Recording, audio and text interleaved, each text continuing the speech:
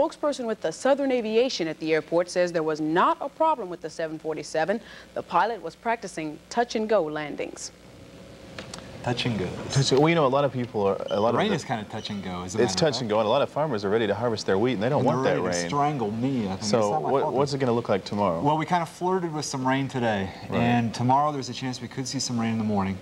But maybe I could tell you about it. Okay, in my forecast. Let's go. We've got cloudy skies right now here at Wichita Falls, with the temperature is 65. Relative humidity is 54%. The winds are out of the west at 10 miles per hour. And the barometer 290.87, and it's rising. Now, if we take a look at average temperatures for this time of year, we'll see that we do have average temperatures for this time of year. And, oh, there we go. If I could just remember what they were.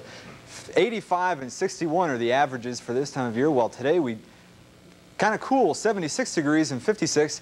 The clouds and the threat of rain kept things relatively cool today. But look at the record, 104. This is what it was back at the end of last week.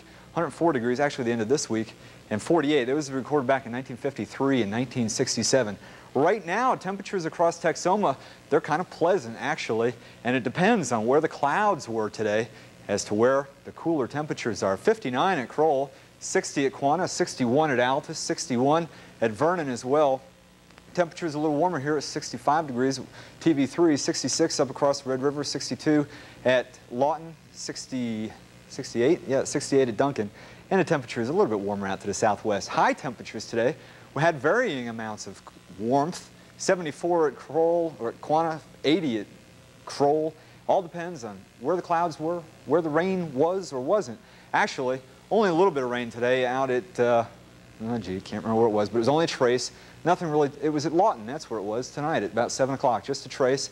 Temperatures around Texas and Oklahoma, still kind of mild, warmer down along the coast, 77 at Brownsville, 69 at Corpus Christi, 72 in a rain shower at Houston. Otherwise, temperatures kind of cool, 51 at Amarillo, 74 under the clear skies out at El Paso.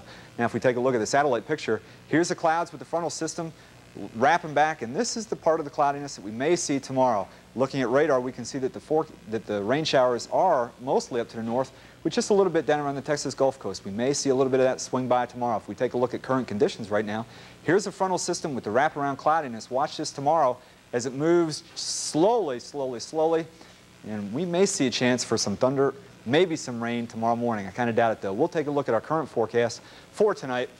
We'll see mostly cloudy skies. Chance of showers, and well, mostly cloudy tonight. Temperatures in the middle 60s.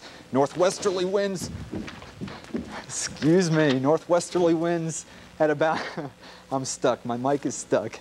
We'll see, in the morning, we'll see mostly cloudy skies, a chance of some showers in the afternoon. Partly cloudy skies, winds from the northwest about 10 to 15 miles per hour.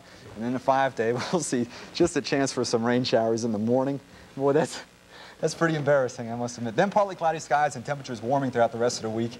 And overnight lows around the 60 mark, and they'll be warming as well towards the end of the week. And boy, I just about strangled myself with that cord. I didn't think you were going to make it back without tearing the set down there. Well, I just got a little tangled up in his microphone cord there. Okay, I'm glad you made it back safe. And thank you. I'm glad that... Perilous journey over there. Okay, thanks a lot.